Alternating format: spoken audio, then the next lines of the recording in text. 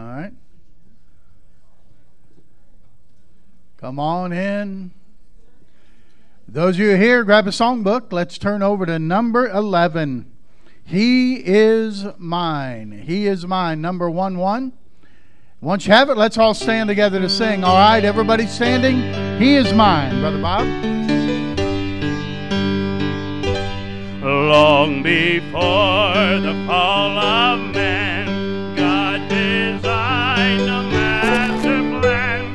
He exchanged the sinner for the sinless one.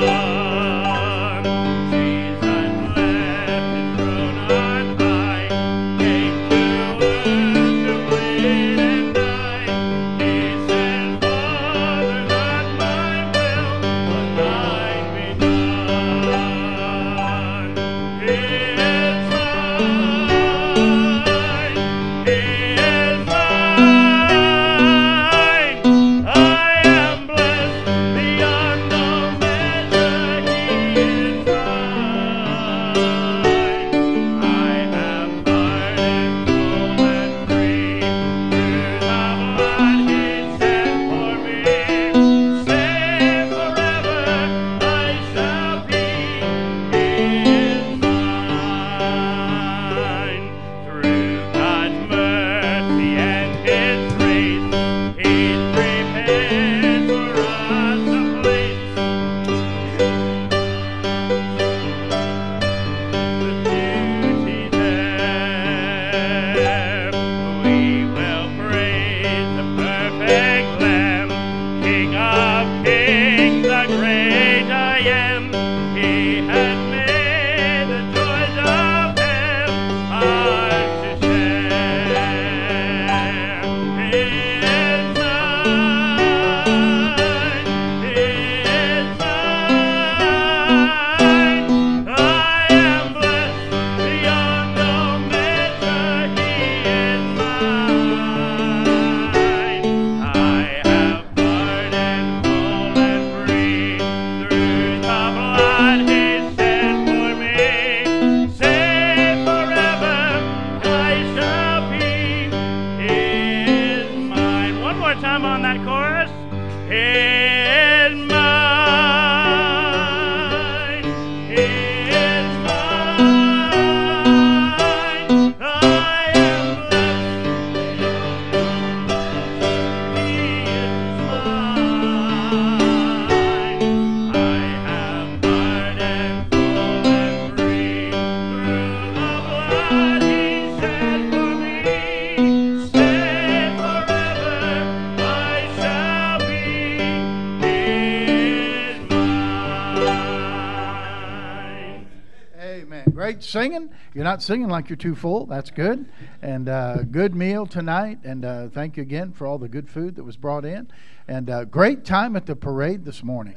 And had 58 of us there, some on the ride and some walking along. And I tell you what, 2,000 John and Romans went fast. And we probably could have had at least double that amount and passed it out along the way. And folks well received, and it was a great time.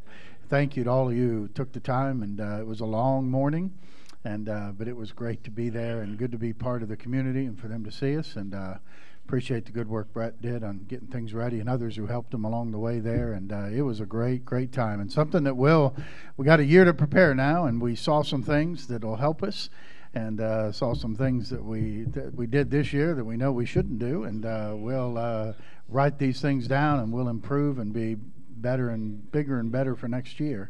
It's a great time, and appreciate all you did. All right, and let's pray together, shall we? Father, thank you, Lord, for a wonderful, wonderful day today. Thank you, Lord, for the good time at the parade this morning. Thank you, Lord, for the good meeting out at London with the RU Inside. Thank you for the men who were there today. Lord, we thank you for the restful afternoon, and then for the opportunity to have a meal together again here tonight, and then gather in here for the service. And Father, I pray you'd help us now to focus in our minds and to concentrate, that we not miss what you have for us here this evening. Pray you be with Brother Adam Jarvis and Brother Jack Jarvis as they speak to us this evening. Lord, may you give us ears to hear what the Spirit would say to his church now this evening. We love you.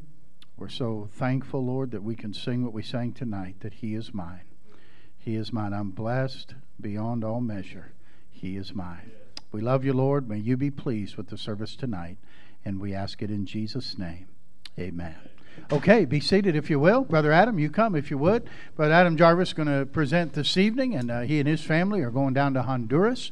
And Adam, you have the next till 7:15, 35 minutes, and use it any way you'd like. All right, thank you.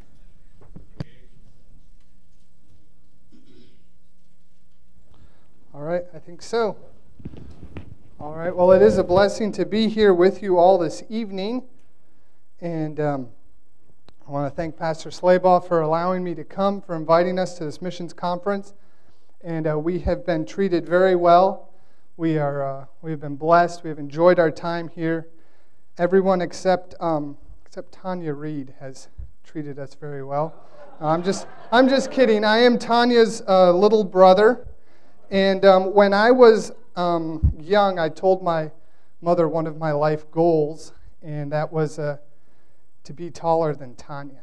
And I have since accomplished that life goal. So anyways, but what I would like to do this evening is tell you just a little bit about myself, about how the Lord directed me and has kind of worked in my life. And then at the very end here, we'll show the video. So we'll do the video kind of at the end, kind of to keep you all in suspense. But I just want to tell you a little bit about myself. When I was 12 years old, we went on a missions trip. Some of you have heard kind of another version of this story from my dad, Jack Jarvis. But we went on a missions trip to El Paso, Texas. We lived in Minnesota at the time. And my dad ended up moving our family down there to El Paso. And I was really excited about it. As I was 12 when we went our first time. I was 14 when we moved there. And I really enjoyed that. And it was kind of a neat experience. It was kind of a unique opportunity for me as a young teenager to spend my teenage years around missionaries, around people who were serving the Lord full time. And as a young man, I watched carefully. I didn't ask a whole lot of questions. I didn't ask a lot of theological things or anything like that. I just watched the people that were working there.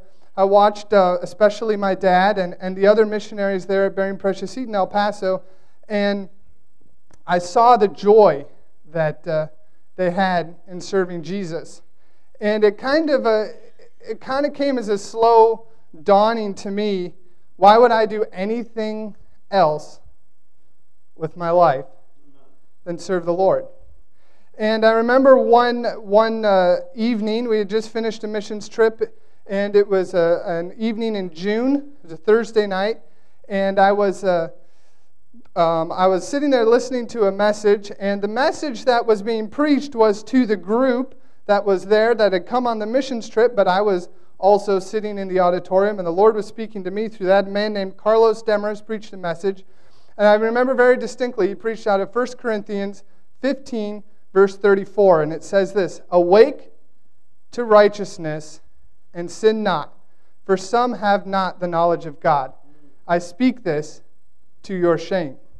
And it was like the Lord said to me, shame on you that there's people out there that do not have the knowledge of God. We enjoy being saved. We enjoy the blessings and the benefits of living, knowing that we're saved, or the security of knowing that we're going to heaven, and enjoying the benefits of Jesus and having the Word of God with us any time that we would care to open it. But it was like the Lord said, shame on you that there's others out there that do not have the knowledge of God. And so at that time, I went forward and there's another verse in Matthew 9 when it talks about the harvest is plenteous, but the laborers are few. And it says, pray that the Lord would send forth laborers into the harvest. And the question in that verse is not whether or not the lost people are going to get saved. The question in that verse is whether the saved people are going to go. And so I went forward that evening, and I told the Lord, I remember I came down to the altar and I said, Lord, I will go wherever you want me to go. I'll do whatever you want me to do. And I remember making that decision, and in the following days, I kind of looked back and I thought, now I'm like, I don't know what you would say, one of the elite, Christians, right? Because I'm not just the person who's saved, but now I'm one of the elite, one of the fully surrendered, one of the ones who's willing to do whatever. But really, if you just dust the pride off of that statement right there, all that is me getting right with God. Because any of us, if we're not willing to do whatever God wants, then we're not right with God. And so it's just me coming to the point where I realize I need to be right with the Lord. And so throughout my teenage years, I lived in El Paso, and I went off to Bible college. And you might have heard earlier this week one thing that my father said. He said, one of the best things about being a missionary is you don't have any money. Well, that proved true in my life as well when I went to college, because I didn't have any money. And one of the ways that the Lord provided some of the money for myself and my sisters as well to go to college is that they had work available for us on campus. And so we worked there at the college. And I say this is a great blessing because there was another young lady who also didn't have enough money to go to college, and she worked there as well. That was my wife. And it was a blessing. We both met. We met at work there, and it was a real blessing. At that time, I remember there was one time when there was a bunch of people in a group. We were all at work, and there was a bunch of different people there, and they were talking about their favorite foods and things like this. And some of the girls were saying, well, I like lobster and steak and all this stuff. And I remember my wife, we weren't even in an official relationship, whatever you want to call that. We weren't even dating or courting, whatever, at that time. She said this, I remember it very clearly. She said, one of my favorite foods is beans and cornbread. And I thought, oh, this is good. This is a good thing, because the woman that I marry, if I'm going to, I probably won't, there won't be a whole lot of lobster and steak dinners, but I thought maybe this is the Lord leading here. Yeah.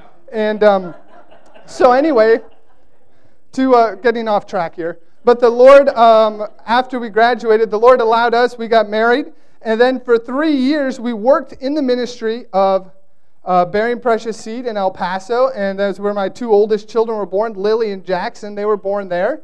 And so we enjoyed being a part of that ministry. And then in September 2008, I went up to Milford, Ohio, which is the headquarters of the Bearing Precious Seed ministry there. And I went up there. They asked me, they said, Adam, they said, you're a member of our church, you're working in our ministry, but you're 1,600 miles away from us, and we really don't know you, and you don't really know us, so why don't you come up here and do an internship? And I said, okay. And they said, it was about, I said, how long? They said, maybe 1.5 to 2 years. And I thought, all right, that would work. I can leave. I really like Texas, but I could leave for 1.5 years. That'd be all right. And I think sometimes, I don't know if this is true in your life at all, but I think sometimes the Lord doesn't tell us the whole story. He knows where He's leading us, and He knows where we're going to go, and He knows that we'll be better off once we get there. But because we don't understand and because we don't see the whole picture, if we were to know the whole story up front, we would say, no, I don't want to do that. Because what happened is my 1.5 years in Milford turned into almost 6 years.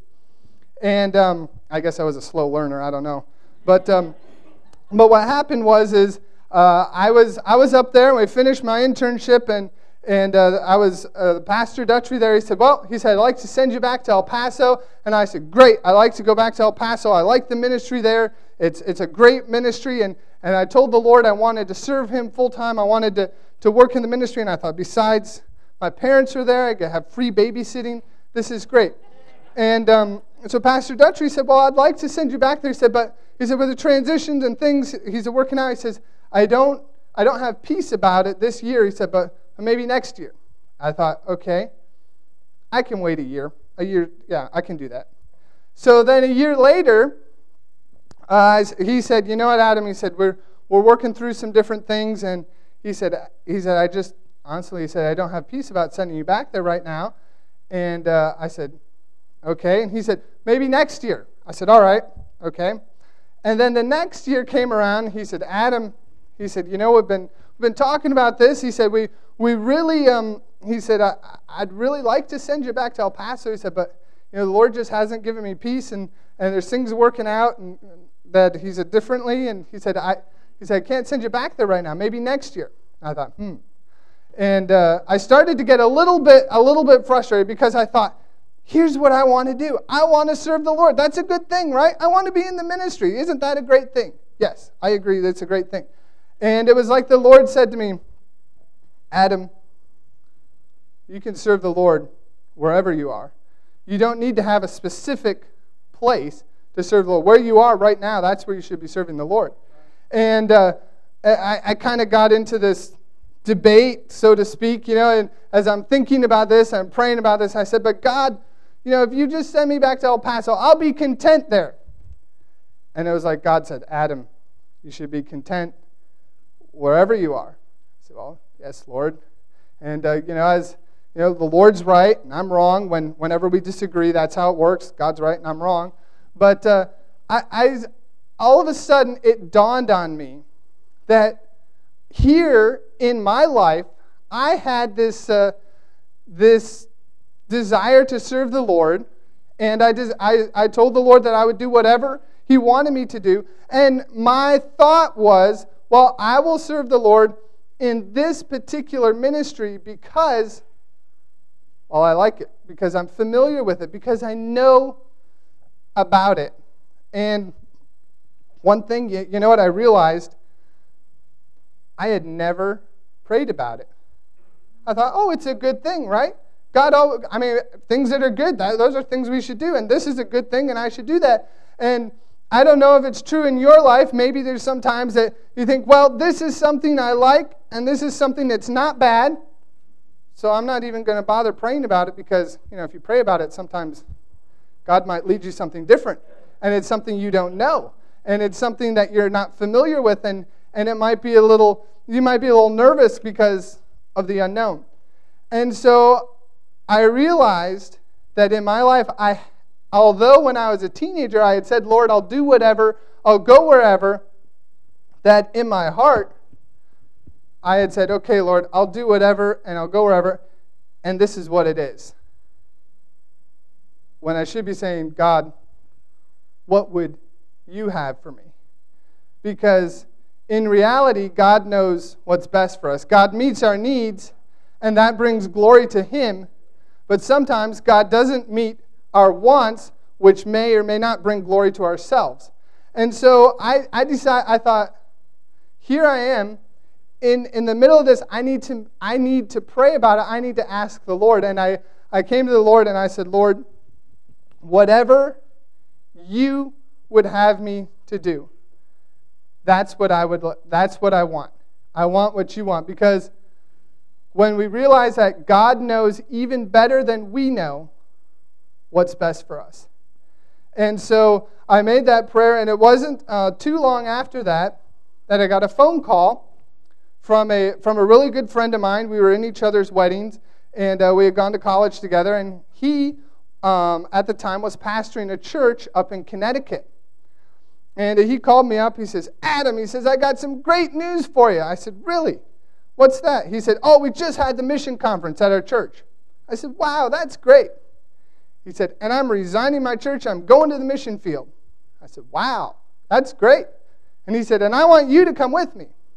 And I said, wow, that's what? He said, oh, he said, there's this ministry in Honduras. There's a missionary there. He said, he's looking for help. He's looking for some young guys to come. He said, I know your experience that you've had in Mexico. And he said, I think this would be a great thing for you. I think you'd love it. He said, I think would make a great team going together because I know you and you know me. He said, I think it'd work out really well. And it's God's will, so you better go. I said, okay. Well, God hasn't said anything to me about that yet, but and he said, let me ask you this. Would you be willing to go on a mission trip there? I said, absolutely. I would love to. I love mission trips. I've gone on dozens of mission trips in my life. They've all been to Mexico, but I've gone on a lot of mission trips. And he said, okay.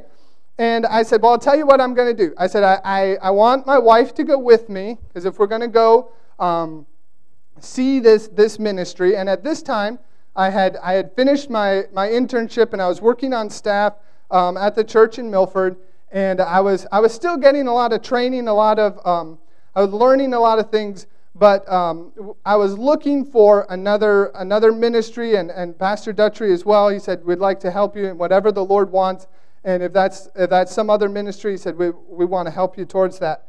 And so at the time, I told my friend, his name is Chris Burkholtz, and I said, Chris, I want my wife to go with me, and I haven't obviously planned for any of this yet, so trying to figure out the costs and all this stuff. I said, it'll probably be several months before I have the money together, but as soon as I get the money, I'll go. He said, all right. Hung up the phone. 2 weeks later, I called him back. I said, hey, guess what? God provided the money. Let's go. And so we went, my wife and I went on a mission trip. We went down there to a place called Santa Rosa de Copan in Honduras. And we went down there, and about 30 minutes outside of the city, there is an orphanage there. There's a man who went down there about 25 years ago. His name is Ronnie Doss, and he was a pastor in Alabama, and he started going on mission trips to Honduras. And he went on one mission trip, and he liked it. He went on another mission trip, he really liked it. He went on another mission trip there, he loved it, and finally he stayed. And so he went down there with the desire to plant churches in the mountains, in the villages around in Honduras. He said there were several missionaries. Some of them we know we're good friends with that live in the city, but there's not very many that go out into the mountains and the small villages there. And so he wanted to plant churches out there. Well, one thing he and his wife noticed when they got there, there are many, many orphaned or abandoned children in Honduras. And he thought to himself, he said, we want to train men to pastor these churches. We're going to plant churches, we're going to need to train men. But why wait till they're 20 or 30 or 40 years old before we start training them? He said, we can start when they're 2, 3, and 4 years old.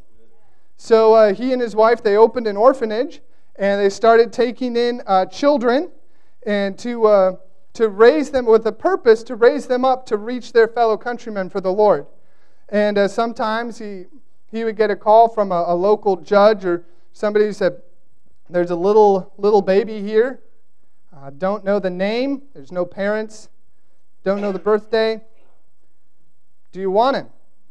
And he and his wife would go down there and pick up this child and give him a name, give him a birthday to celebrate, and just take him back and raise him up. And so when we went there, Chris Burkholtz and my wife and I went, and we met with Brother Ronnie and his wife, and Brother Ronnie said, for the last 2 years, he said, I've been praying for a couple of young men, a couple of young families to come and help in this ministry.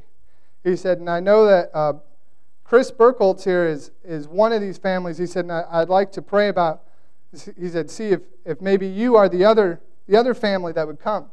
And I said, well, I'll definitely pray about it. And we went down there, and I knew one thing I didn't want to do was I didn't want to make an emotional decision.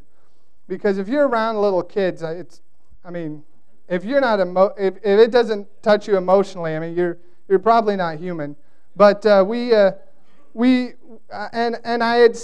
had known in the past, just from the ministry we've been in before, I had seen people that God had led to the ministry in El Paso, and I had seen other people that had come on emotional decisions and caused a bunch of problems and left, some of them in the middle of the night, and I didn't want to be that kind of person. I didn't want to cause problems in the ministry. I wanted the Lord to be the one to lead us there. And he said, Brother Ronnie said, Adam, he said, if you come, he said, I'd like you and your wife to oversee and to supervise the children's home and to take care of them and to make sure that their needs are met and to train to work in training them. And I said, well, we'll pray about it. And my wife and I went down to the building that they call the clinic. And in the clinic, it's where all the little children live, ages 0 to 6 years old. There's about 23 of them And there's one young lady, 19-year-old girl, who takes care of them. So she's basically their mother, takes care of 23 kids up to 6 years old. So you can imagine she's pretty busy. But we walked up to the building there, and there's a little fence, a little gate around it. And the kids had looked through the windows, and they saw Elisa and I coming. And they got all excited. They came running out to see us, and they were so excited. They wanted to hold our hand. They wanted to talk to us. They didn't care if our Spanish was good or not. They just wanted to spend time with us and smile at us. And as I looked at them, I noticed something. See, growing up, I had seen poverty before, and many places in Honduras, there's a lot of poverty. But I had seen poverty. I had seen cardboard houses and things like that. The poverty didn't affect me. What really affected me was I had never before seen people who were so starved for love. And I noticed, I thought, I've been blessed. I know my parents love me, and I know that I've never doubted that. I thought, I've really been blessed growing up. And I thought, as I saw these kids, I thought, some of these kids will never, ever know what it's like to be loved by their parents. And that's a terrible thing, a sad thing. But God has a way of taking things that are bad and turning them into things that are good. And I got back on the plane, my wife and I, when we got ready to leave Honduras, and sitting at the airport in San Pedro Sula, before the plane took off, I opened up my Bible and I looked at Ephesians chapter 3. And verse number 19, it's a verse that we have in our prayer card. It says this, "And to know the love of Christ, which passeth knowledge." And I thought, these kids may never know what it's like to be loved by their parents, but we can take something even greater than that to them. We can take the love of Christ to them. And so the Lord used that and many other things to lead us to go down there. And we can't wait. We're excited. We're actually leaving 4 weeks from this upcoming Tuesday. And so we have our tickets. We're planning to go down there. We're all excited about that. And the Lord is just blessed.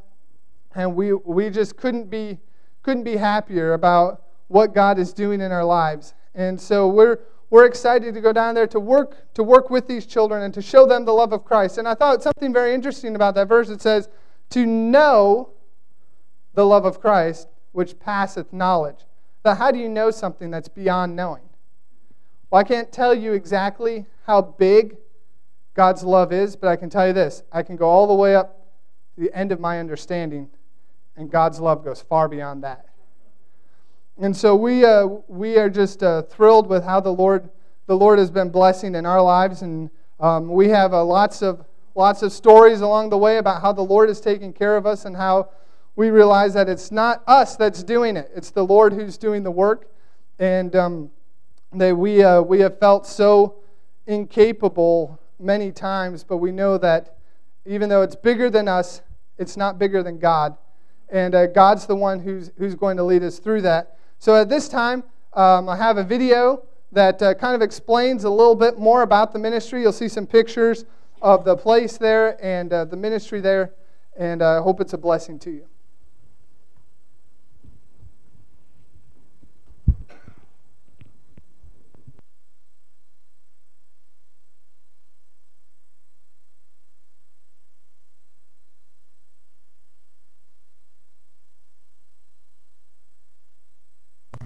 Hi, my name is Lily, and our family is going to Honduras as missionaries, and we are the Jarvises.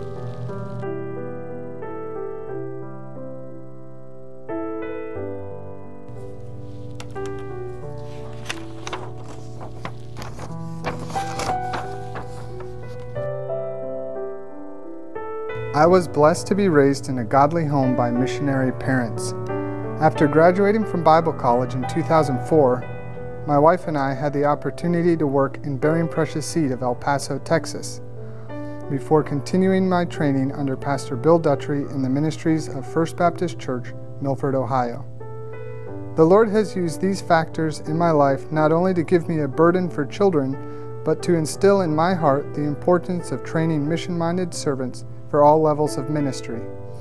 I believe He has led our family to a place where we have the incredible opportunity to do both.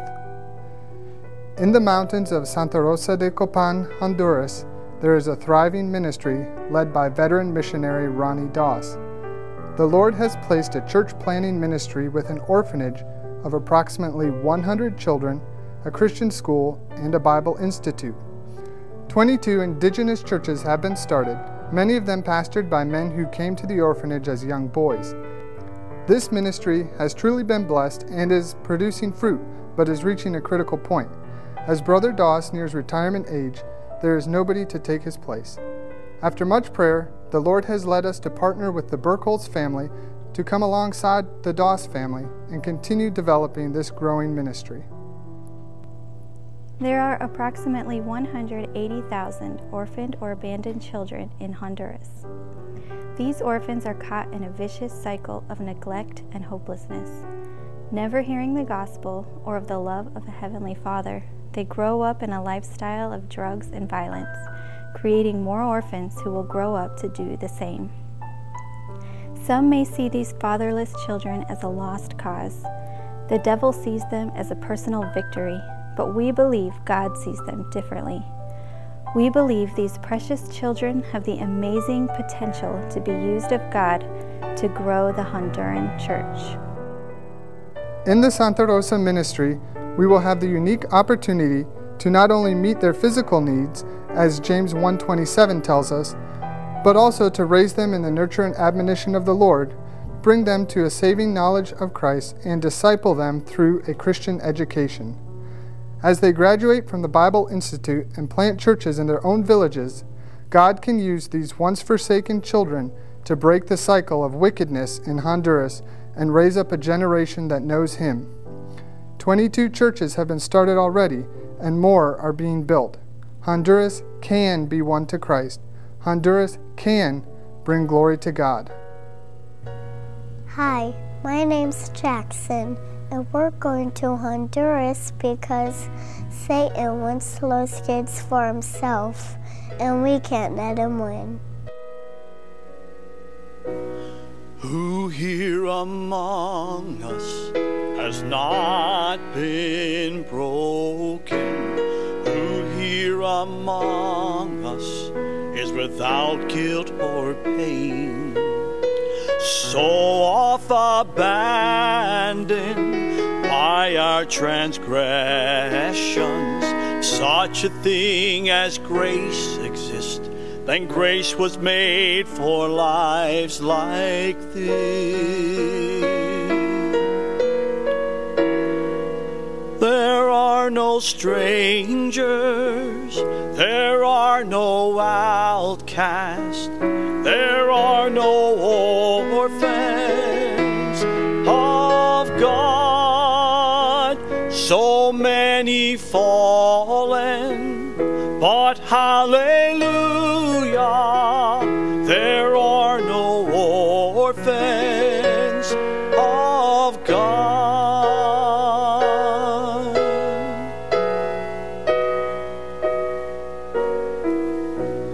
Come ye unwanted and find affection.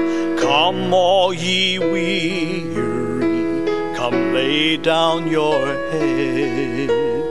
Come ye unworthy, you are my brother. If such a thing as grace exists, then grace was made for lives like this. There are no strangers, there are no outcasts, there are no orphans of God. So many fallen, but hallelujah, there are no orphans of God. Oh, blessed Father, look down upon us. We are your children. We need your love. We run before your throne of mercy and seek your face to rise above.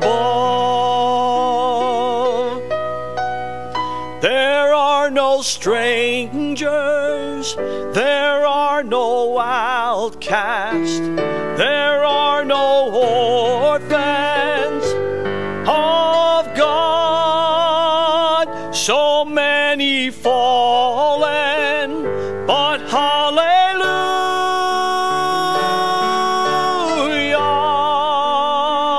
There are no orphans, there are no orphans, there are no orphans of God.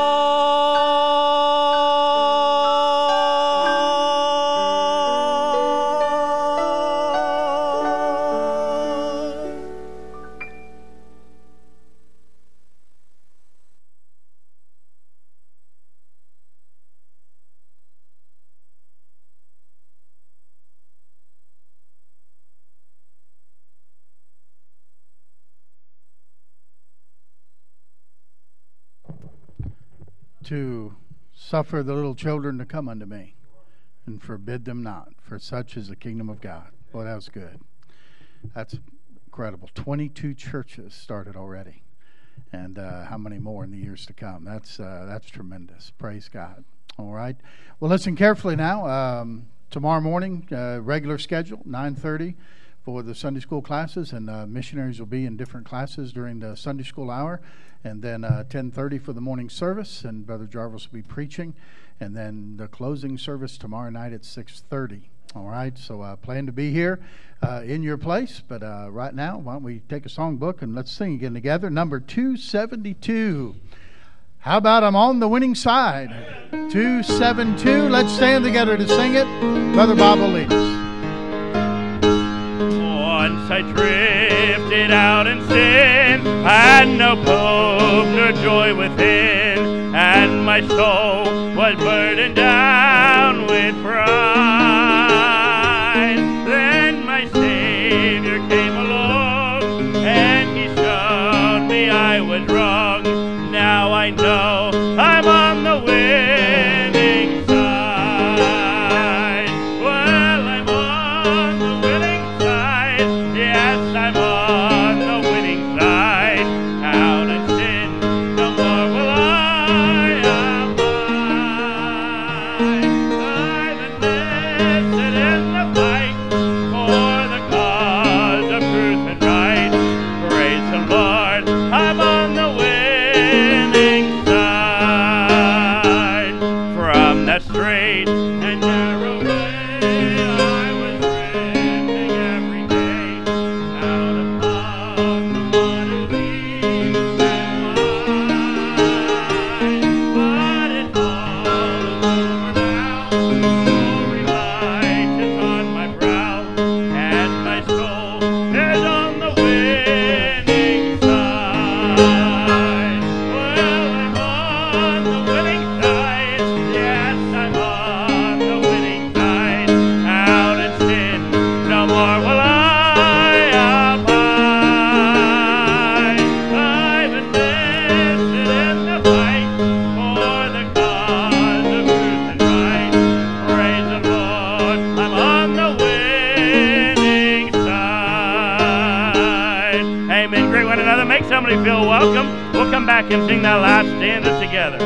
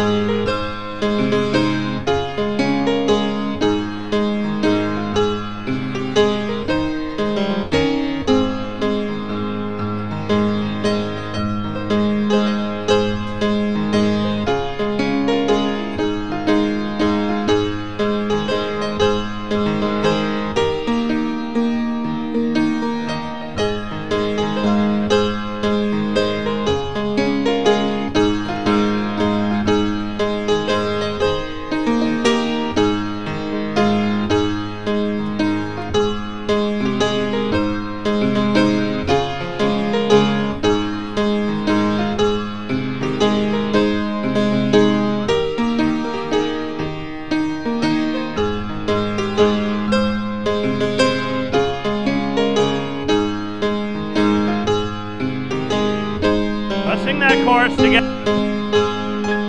Well, I'm on the winning side. Yes, I'm on that winning side. Out in sin, no more will I abide. I've enlisted in the fight for the cause of truth and right.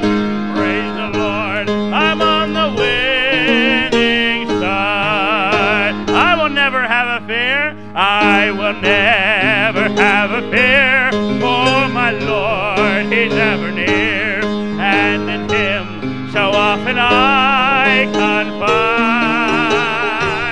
He's the keeper of my soul, since I gave Him full control, and He placed me on the winning side. Sing it now.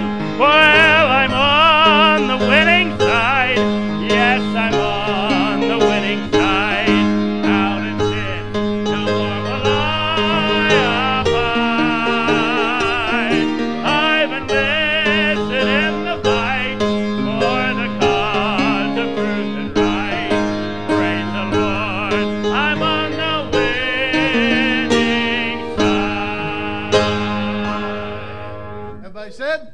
Amen. Good singing. You can be seated. Great job tonight. Ushers will come and we'll get our offering tonight. Again, we'll go to be a blessing to our missionaries this week that have come our way. And let's pray and ask God to bless the offering this evening. Father, thank you for the privilege it's ours to give to your servants. Thank you, Lord, for the blessing we've received already this week from them. Thank you, Lord, for your goodness to us. And I pray you'd bless the offering tonight. And Lord, I would ask you that you would allow us to be a great source of encouragement and blessing to these servants of God that you sent our way. Lord, and be with Brother Jarvis tonight as he speaks to us from your word. May our hearts be open to what you want to say to each of us. In Jesus' name we pray. Amen.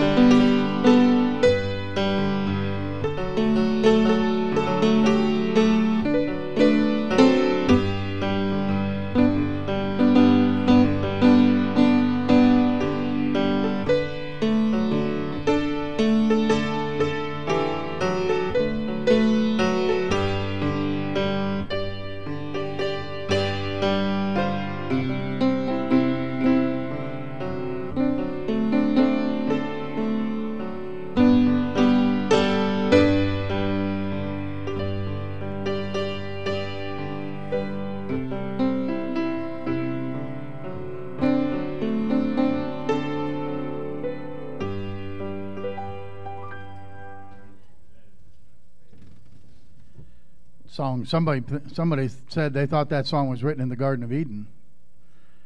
Adam sang it. Jesus loves Eve and me.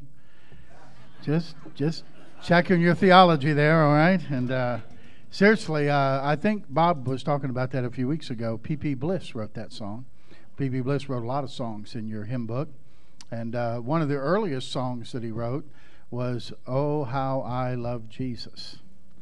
And we sing that song, and it's a good song. But as he got later on in his life, he realized what's more important is that Jesus loves me. And he wrote that song to say, I'm so glad that my Father in heaven tells of his love in the book he has given. And the longer you live for God, the more you find that you don't want to talk about your love for him. You want to talk about his love for you. And that's a great song. Thank you for using that. Well, you heard Brother Sharpetta sing the other night, and we're around here used to hearing Brother Bob Reed sing, and somebody suggested you ought to put those two together and let them sing. And so they're going to sing a song together tonight, all right?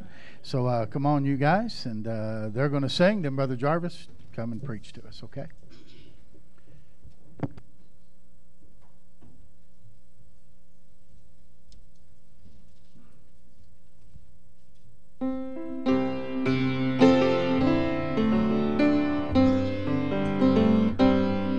Once my soul was astray from that heavenly way, and was wretched and vile as could be. But my Savior in love gave me peace from above, when he reached down his hand for me. When my Savior reached down for me, when he reached way down for me, I was lost and undone, without God or his Son, when he reached down his hand for me. I was near to despair when he came to me there, and he showed me that I could be free. Then he left at my feet, gave me gladness complete, when he reached down his hand for me. When my Savior reached down for me, when he reached way down for me, I was lost and undone, without God or his Son, when he reached down his hand for me. And now my heart does rejoice when I hear his sweet voice. In the tempest to him I then flee, there to lean on his arm, safe, secure from all harm, since he reached down his hand for me. When my Savior reached down for me, when he reached way down for me, I was lost and undone, without God or his Son, when he reached down his hand for me. I was lost and undone, without God or his Son, when he reached down his hand for me.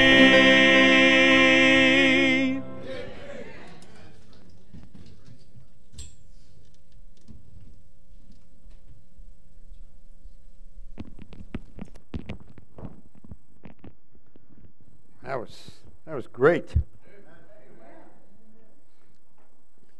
you don't normally have two Brother Jarvises around, but now you have the new and improved Brother Jarvis. That's right. So it is such a blessing. We've my wife and I have truly enjoyed being here. Some of the introductions that I've gotten, I can't wait to hear whoever it is, because it sounded really good, you know, when he said invite and introduce. But anyway, the Lord has been really good to us, and we've told you a lot of things about that.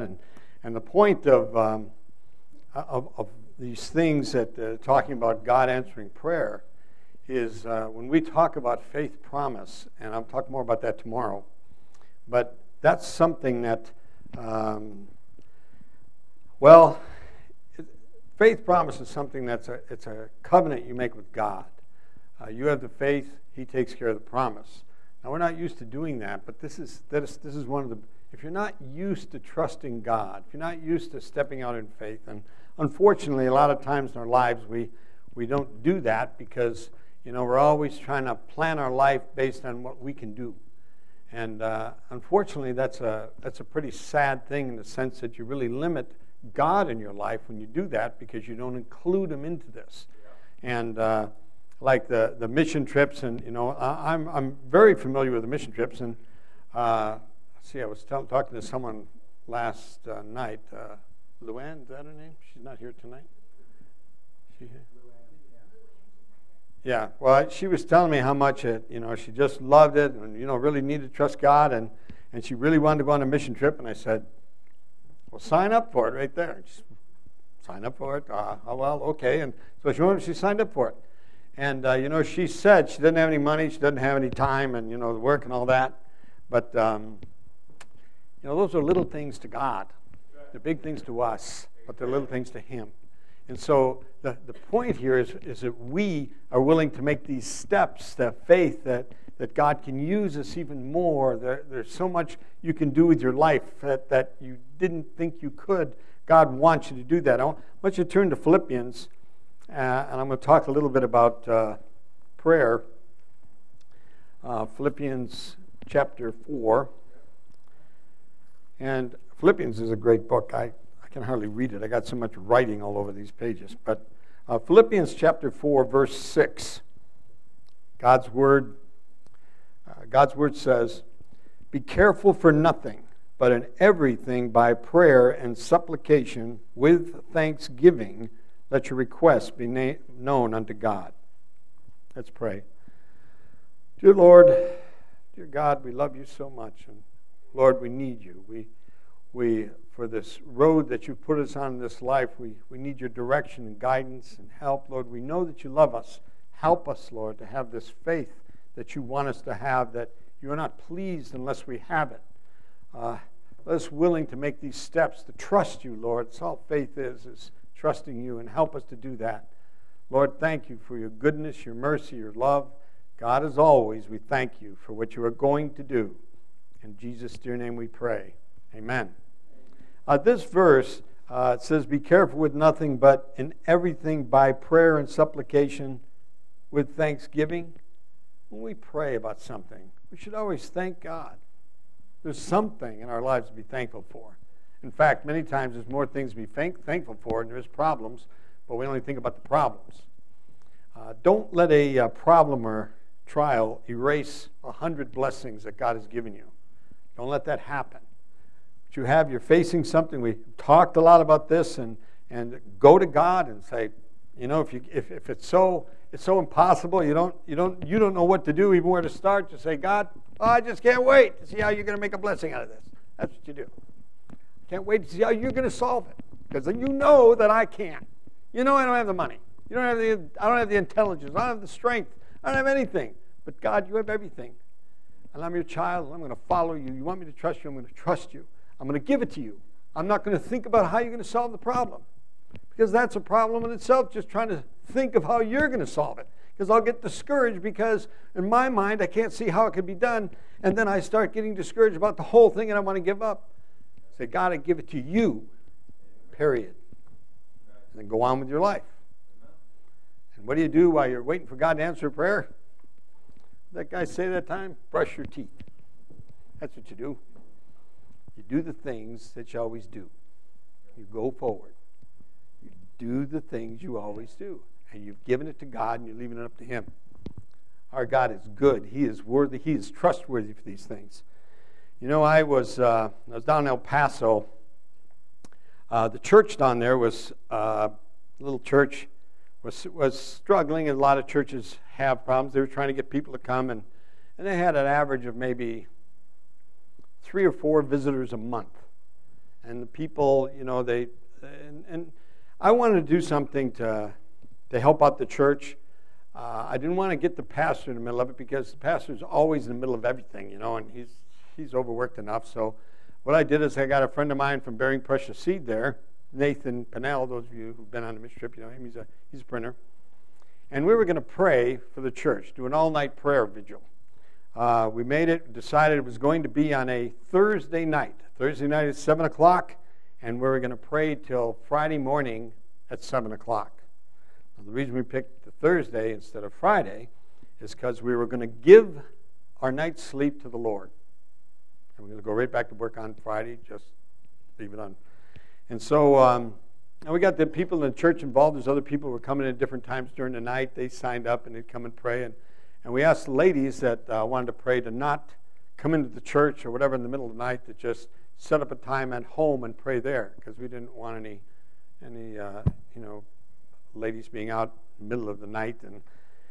And so we decided when we were going to pray for 30 minutes praising God, and 30 minutes crying out to God, and 30 minutes praising God, 30 minutes crying out to God.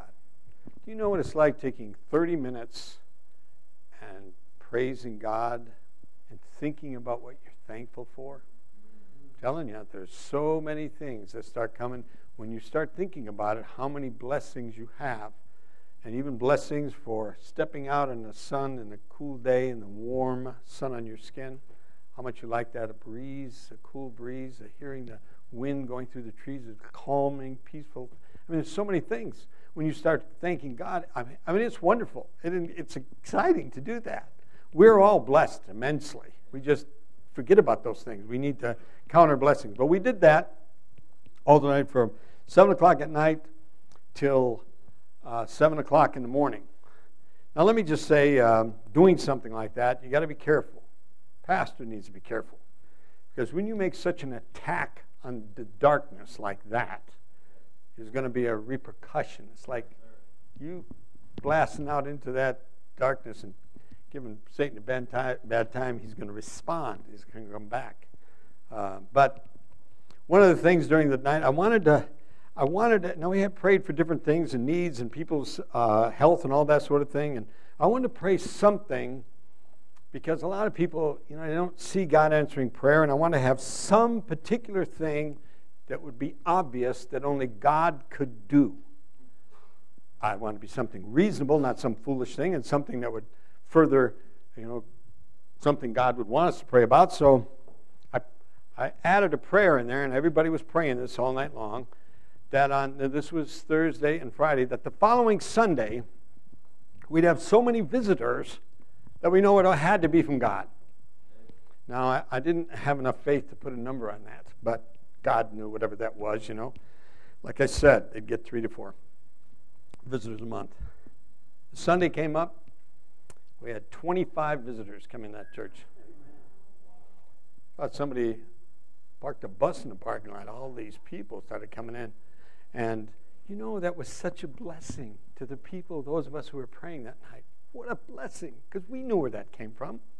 And in fact, the reason I had done that was because, or even did a prayer like that, was because a friend of mine that was in Cuba told me that in Cuba it was against the law to proselytize. You can't go door to door. They'll arrest you for that. But if somebody walks in, you can have a church, and if somebody walks in the front door of the church, you can talk to them about it. But how do you get them to do that? They'd pray. Before church every Sunday, they'd get on their knees, and they'd pray that people would come through the door. And they would. And that's how they built their church. You think, it's that. Well, it's God we're talking to. Sometimes we forget that. We think it's all up to us. I mean, God can solve that problem too. such a blessing. We love that. One of the things in growing up, our children, we had a prayer list, we called it, and whenever somebody had a prayer they wanted to pray, they could put, it was a reason, it had to be something reasonable, they could put it on their prayer list. Well, and so we would have a date of when we asked the prayer, and then the description of what the prayer was, and then we had an open date over here of when God answered the prayer. That was really kind of a neat thing we did. If you don't think God answers prayer, just start a book like that and then look back at it later as things come in. Sometimes the answer immediately, sometimes later. And by the way, I found one of those books. We had several of them, and I was looking through that. That was pretty neat. But anyway, our daughter Krista, she was. Well, before I say that, let me say this: we had a missionary come to church. Whenever missionaries would come to our church there in Minnesota, I would always try to get him to come to lunch or come at our house or supper, or maybe they could spend the night there, because missionaries always had these great stories. And my children loved to hear these things, because there's some, the impossible things that you hear. We talk about stories you wouldn't write in a fiction book because people wouldn't like the book because they wouldn't believe it. But for the reality of that, it was such a blessing. Well, this missionary came, and he was, we told him, he was on a Sunday, and so he was going to come to our house Sunday for lunch. Now, we're about within 20 minutes or 15 minutes from the church, and he said and we left the church service was over about 12:15, and he said he'd be there probably about 1 o'clock, and we gave him directions how to get there. We're pretty close. So we got back to the house, and we had dinner ready 1 o'clock, and he wasn't there. 1:15, 1:30, 1:45, and finally 2 o'clock he shows up. He says, I'm really sorry, I got lost. I don't normally, I'm a good driver, but I don't know why, I got lost. I couldn't. Meanwhile, my daughter Krista, she was kind of sinking low in the chair there, and I didn't really notice that at first. And he was going on, I'm really sorry, and I said, it's not a problem at all, sit down, and we started talking, and then finally, Krista whispers and says, she was a cleanie, and she didn't think the house was clean enough, so she was praying that he'd get lost. She'd have enough more time to clean the house. I want to tell you, I told that missionary that, and he laughed. He couldn't hardly stand it. He thought, man, I'll live in the power of prayer. He says, but the next time, I want to get out. It's okay, But we laughed about that. But it's true. God hears prayer, and sometimes you want to be careful of the things you pray about. When on that prayer list we had, now computers, for years I've worked in the computer field, and home computers came out. I did not want one, because I thought, couldn't I see these dumb things all day long? I don't want to look at them all night long. And so, but, it was the way, I knew the world, was coming to that, so we needed one for our children. We homeschooled our kids, and they needed to know about this and be able to use these things, but I didn't have any money. So we put the prayer, and here was my prayer. Lord, we need a computer. It needs to be a good computer, a new computer, but I don't have any money to pay for it.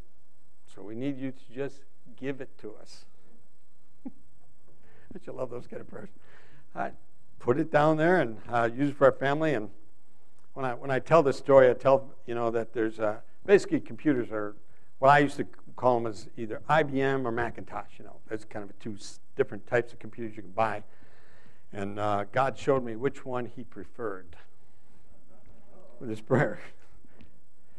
We prayed it, and 6 months later, in the mail, all boxed up, a brand new IBM computer, about $2,000 for this thing, and it was free.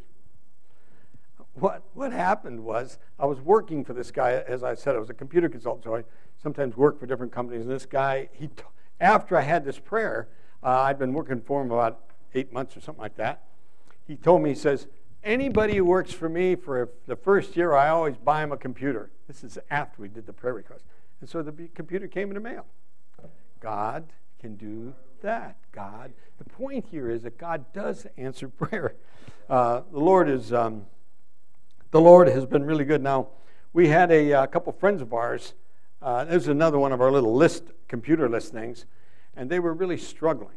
they're friends, and they were trying to sell their house. Now, those of you who have children, and you want to sell your house, you got to keep the house looking like somebody could walk through there all the time. And when you have little kids, that's not easy to do because you're trying to keep it clean as clean as clean. And but anyway, this couple had been 2 years on the market like that, and they've been living like that. And they had, I don't know, several little kids, and it was really hard on them. And his wife was there kind of weeping, and so he said, well, we'll put it on our prayer list. So we wrote it on our prayer list, and it was 3 days later, somebody walked in and said, we'll take it. No, I don't know if that was just us, but I'm telling you, when we put on a prayer list, God answers prayer. So, you know, what are you going to do? You're going to say God answers prayer. Now, since my son's here, I should probably talk a little bit about him. When he was 13, or when he was about to have his 13th birthday, we were in El Paso. And he really wanted, and it was in the middle of the week, and he really wanted to have his birthday in Mexico. His 13th birthday. He said, Dad, I really like that. I thought, well, this is going to really be good because we have a week scheduled then. And it was in the middle of the week, and you know, he was going to be in Mexico that week. However, we usually took, now when people would come on a mission trips, you have so many people, we have 2 buses and a truck we would take in. Now, which we have just so many seats on these things. Now, we wouldn't take 2 buses if we didn't have to, because the extra fuel in that. Well, this particular group that came was, I can't remember exactly how many here, but it filled up the bus, and with the workers and the people, the essential people we had to take, and we couldn't take all the workers. And Sherry wasn't going to go, Tanya wasn't going to go, and Adam wasn't going to go. And because it was filled up to just, you know. And Adam came up to me and says, boy, Dad, I really wanted to go on that trip. And I said, well, pray about it. Now, okay, what are you going to pray here? Because all the seats are filled. And I said, well, if you're going to pray about it, make sure you pack a bag. Did you ever heard the story about the 2 farmers, you know, they're both praying for rain, and one of them prepared his field for the rain. So which one had the most faith? The one who prepared his field. So I said, if you're planning on doing this, you be ready to go. So 5 minutes before the bus left, one of the workers that was going didn't feel very good, went up and upchucked in the bathroom, and the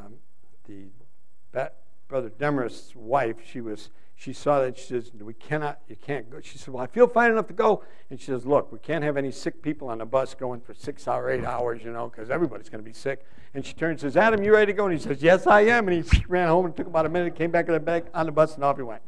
So God took care of that. And you know, that is such a blessing. I mean, it's excited him, and I always was very careful to share these things and recognize and explain how God was the one who was doing things. He was the one so that my children understood about this faith. It's very important to do that with your children. Now, Tanya, she had plenty of things happen to her, and I need to talk about her too. Now, all 3 of them went to college, and I mentioned that the other day, and college was one of those things that, as a missionary, I couldn't afford to put my kids through college, but God could, and he did. Wasn't some rich guy did it. We just kept praying every month, and God came up with a $2,000 a month for 4.5 years. We had him in college there. Anyway, that's a whole lot of stories with that. But anyway, one time during that, they worked at the college, okay, and working at the college paid about 40% of their bill, and then 60% God was taking care of. Well, Tanya had she majored in majors in art and minored in voice, and she came up to me and she said, Dad, my grades are these are hard on me doing this because I don't have enough time with art and with voice. I need time to practice. I need that, and my grades are suffering because of that. And she said, so if God can take care of 60%, he can take care of 100%. So I'm going to quit my job so I can be able to get better grades. And I said, well, you got the faith, man. Go ahead. So she did, and he did. And it was just it was a blessing. God took care of it. She just went for it. Now, one of the things, too, that, and this was one of the times this happened, I think that sometimes God, when you pray for something, you can't say to God, I have to have this. Even though it's very, very important, you can't tell God you have to have it. You have to be willing to say, okay, I'll give it up. Now, let me explain a little bit that. Now, I'm going to use Tanya again. She had a school bill. There was $1,000 that she needed. Now, when it came time to pay the bills, you had to pay the bills to school. You've got to pay the bills. And so she needed this $1,000, and it wasn't there. It wasn't there. We prayed about it. It wasn't there. And pretty soon we're getting down almost to the last day. And she said, well, if I have to, if I have to leave school, I'll just leave school.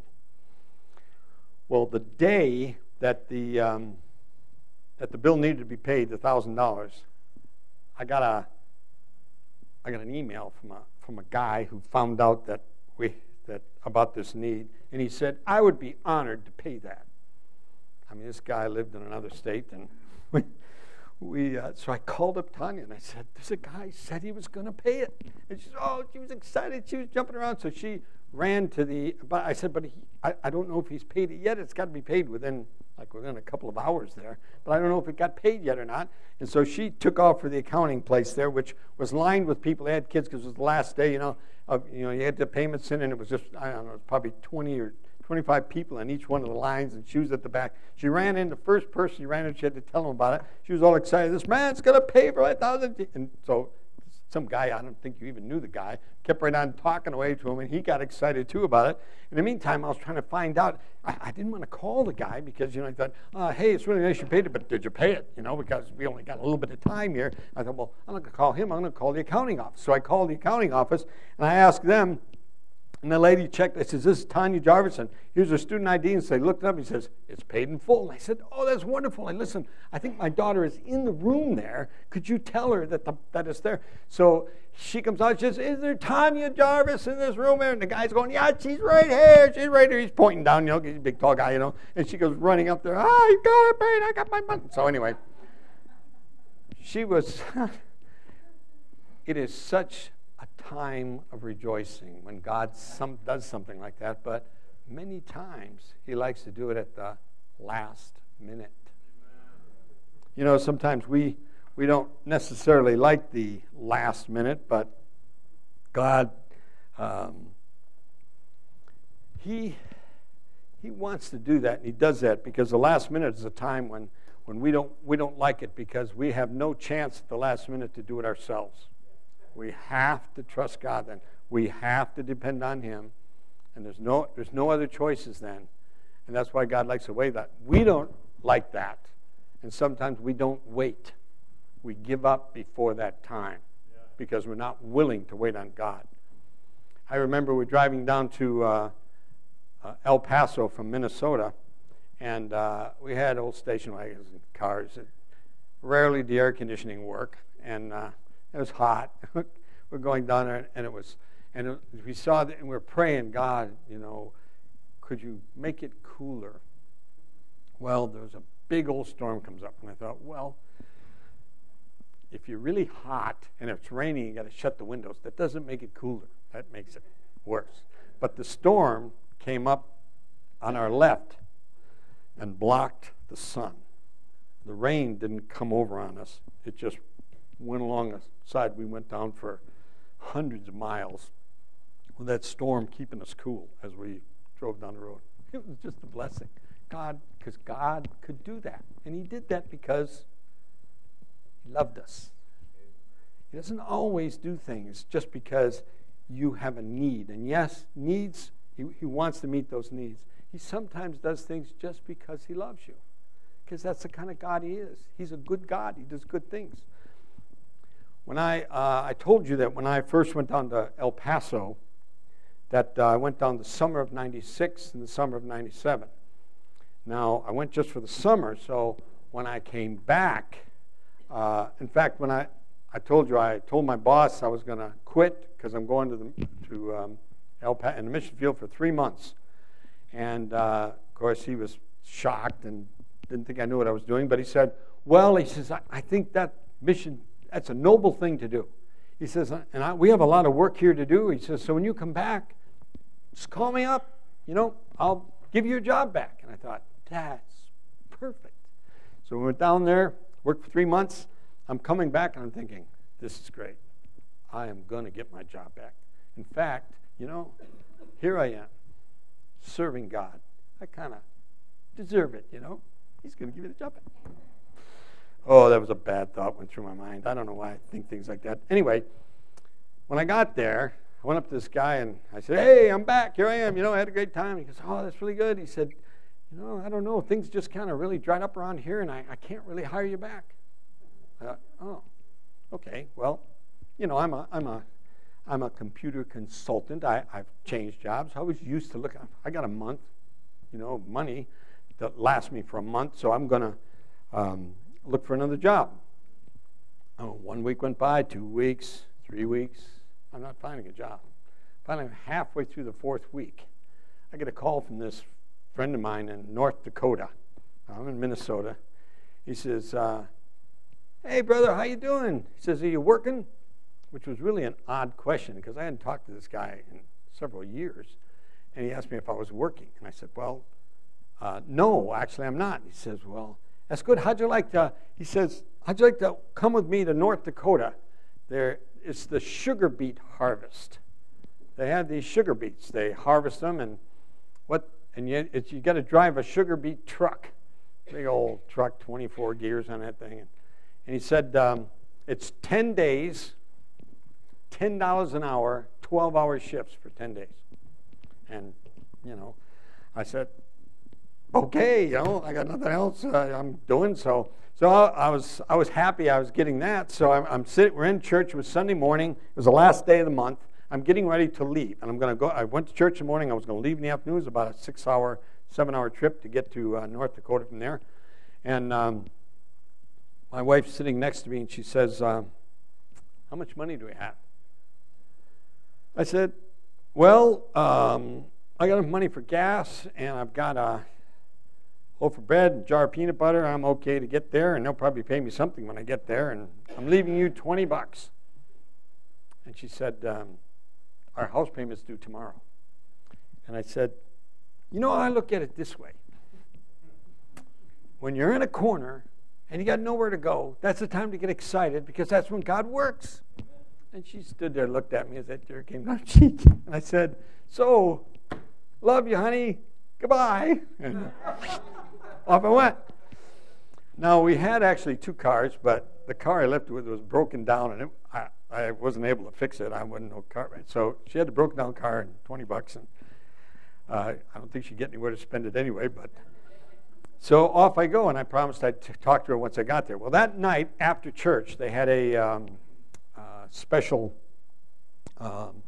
offering at the I think it was somebody had a baby, and so they're giving gifts for the baby. And my wife somebody picked her up and brought her there with the kids. And they said, and she told me, she said, we had this special thing tonight, and people came up to me and gave me checks enough to take care of the whole month because they knew that we were having a rough time there. I said, well, praise the Lord. And she said, but I don't have any way to get to the bank. And then a guy from the church came over, hauled a car out of there, fixed the whole thing, and it took care of everything. So everything God took care of at the last minute. God wants us to trust in Him. He wants us to be able to look at Him and say, God, we trust you. I trust you. We have a problem before us we can't solve. We have a mountain we're looking at we can't solve. We don't know what to do, God. We have to turn to you. And the problem is when you don't turn to Him, That's when you struggle. And you fight your life. You struggle, and you struggle because nothing goes right, and you get angry with God. And God says, why don't you trust me? Why don't you have a step of faith? Say, give the problem to me. Say, God, I'm going to give this burden to you because you can't carry the burden. And God wants us, if we would just do that, we make our lives so difficult because we leave him out of it. It's a foolish thing to do for a Christian. God loves us more than you could imagine. If you look at Psalm 119:68, God is a good God. He does good things. And as my son was saying, when you argue with God, he's always right and you're always wrong. That's the way it is when you get in an argument with God. Because he knows and you don't. And that's the point. He knows, you don't. You have no idea. Well, the following summer, we came back from, and in fact, we went down there the second summer when we left Minnesota. One of the things I had to do was sell my house. And I had a big talk with the missions committee, and they said, they gave me this list of things, do you have insurance, you have this, that, and the other thing, and yes, I got that. And they said, well, what are you going to do if your house doesn't sell? I said, well, there has to be some place here where you trust God. I don't have a solution if my house doesn't sell. $1,000 a month house payments, I have to sell the house. I know that. I have enough money for 3 house payments, and then I don't have any more. I certainly wouldn't want the bank to take it back or something like that. But so I went down there, and 1 month went by, 2 months went by. Now, we were already down in El Paso, and the house was up there. We left all the furniture in it, and we're praying that God would take care of this. And 3 months, I make the final payment, and not anybody had even looked at the house. Nobody wanted to even interested at all. And there wasn't much time left. But understand, God doesn't care about the time any more than he cares about the money. But he still wants you to trust him, even if there's a little amount of time. Because he can solve things on the last day. He can solve it at the last minute, at the last hour, as he's done with me sometimes. I've seen him do that. And sure enough, I made that final payment.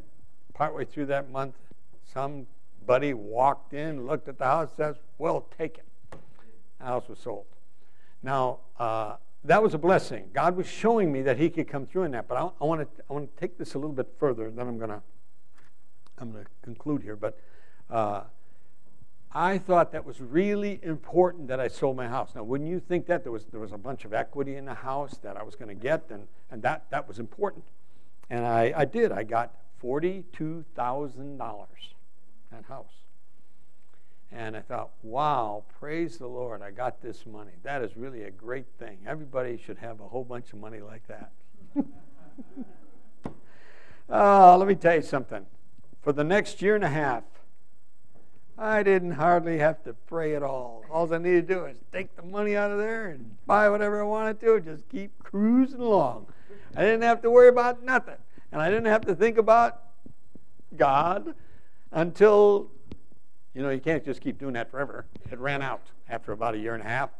I spent that money, and God said, see, the money didn't help you. In fact, it was worse for you because you didn't even talk to me. You thought, I don't need to. I got all this. Look what I have. But I really didn't have anything. What I didn't have at that time was the Lord.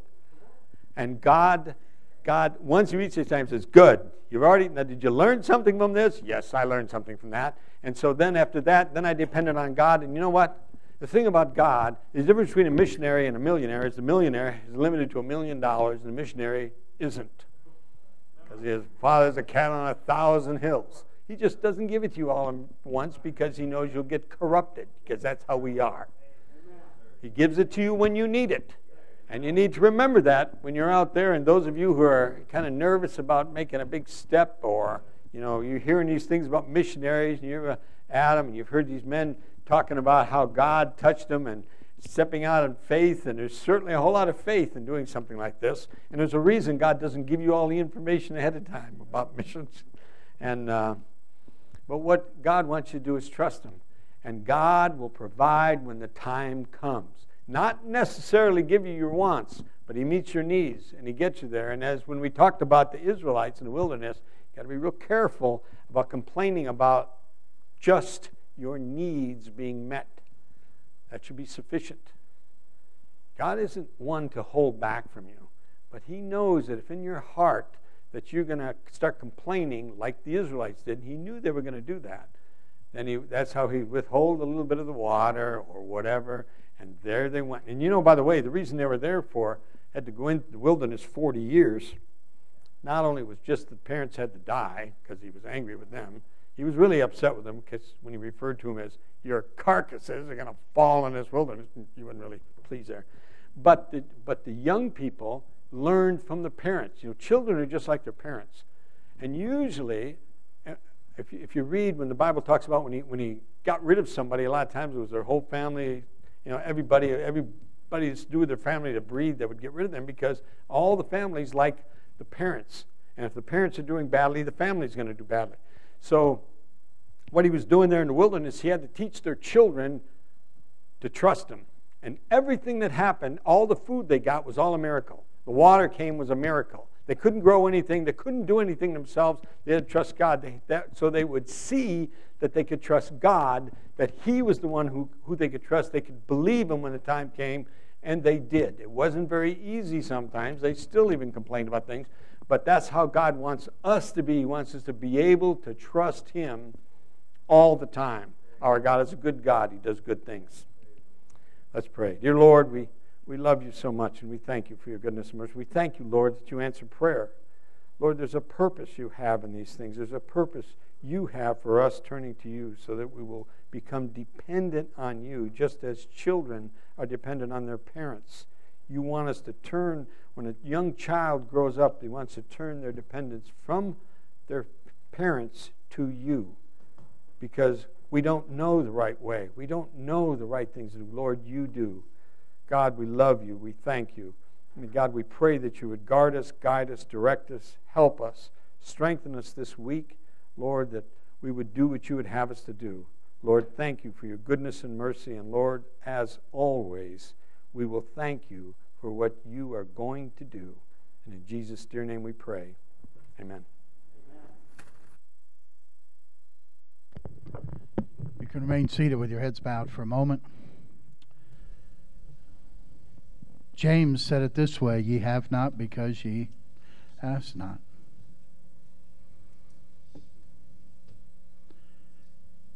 Something that's key, I think, in what one of the things he said was, when he was praying about one of those things, he said it was about 6 months later. When's the last time you prayed 6 months about something? We in America are so instant. We pray about something for about 6 minutes. And if God doesn't answer, we don't pray anymore. We start figuring out a way we can make it happen. We can get it we can figure it out.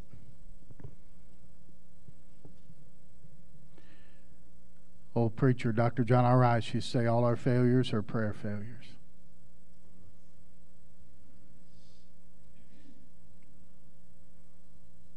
I know that God spoke to hearts tonight. There's one area of our lives as Christians that we talk more about than we practice. It's prayer. God has spoken to your heart tonight. I want you to respond to Him. There's some of you know that God's convicted you about praying. Some families that need to pray. Some that need to. You've been trusting God for a need, but you give up praying about it, and you've been trying to start figuring out how you can make it happen. And you need to get out of the picture and let God be God. Let Him take care of it. The altar is going to be open for you to respond to Him this evening. Father, thank You for the message tonight. Thank You, Lord, for being our God. Thank You for being the God that hears prayer. Forgive us for our prayerlessness, for our lack of bringing everything to God in prayer. And so, Lord, I pray that you'll hear our prayer this evening, that we'll leave this building in a few moments different than when we came in because of what we've heard this evening. Now, Father, have your way in every heart and life, please, and I'll thank you for it. With your heads bowed, you stand to your feet. As you stand to your feet, our pianist will play. As she plays, Brother Bob's going to sing. God has spoken to your heart. Respond to him this evening, will you please? That's right. You have longed for sweet peace and for faith to increase, and have earnestly, fervently prayed. But you cannot have rest or be perfectly blessed until all on the altar is laid. Is your all on the altar of sacrifice laid? Your heart does the Spirit control?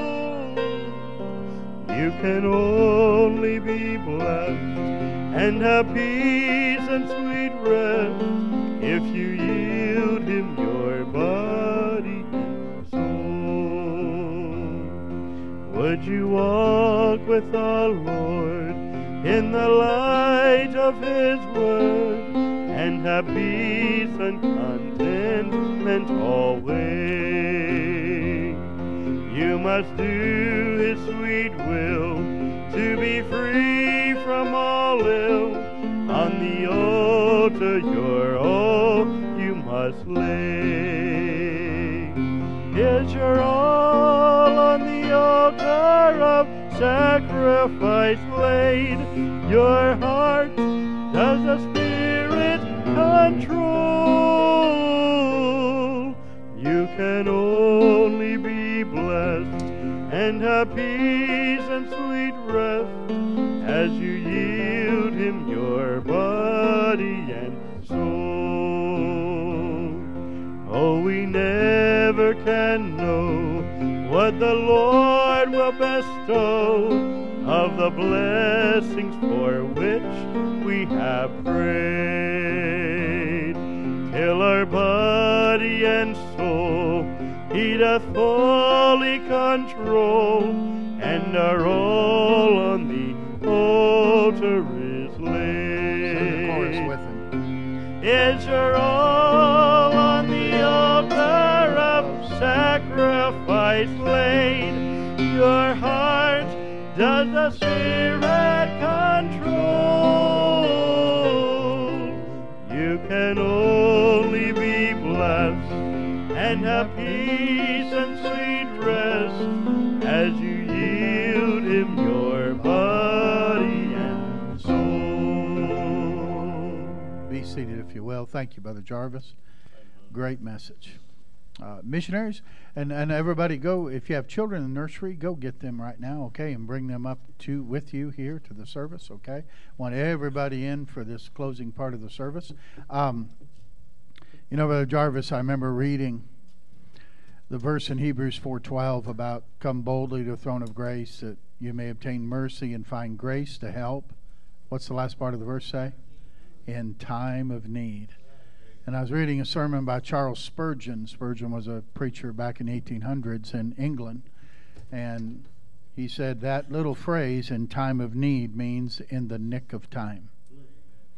You'll find grace to help in the nick of time. And I thought, boy, he said that almost 200 years ago. And it's still the truth. You understand, God doesn't operate in time.